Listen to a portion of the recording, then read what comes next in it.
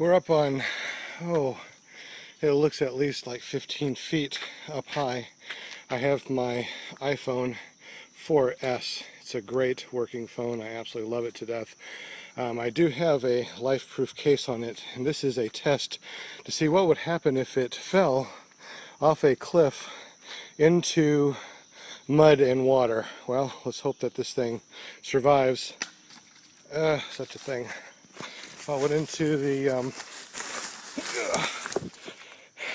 mud and into the water.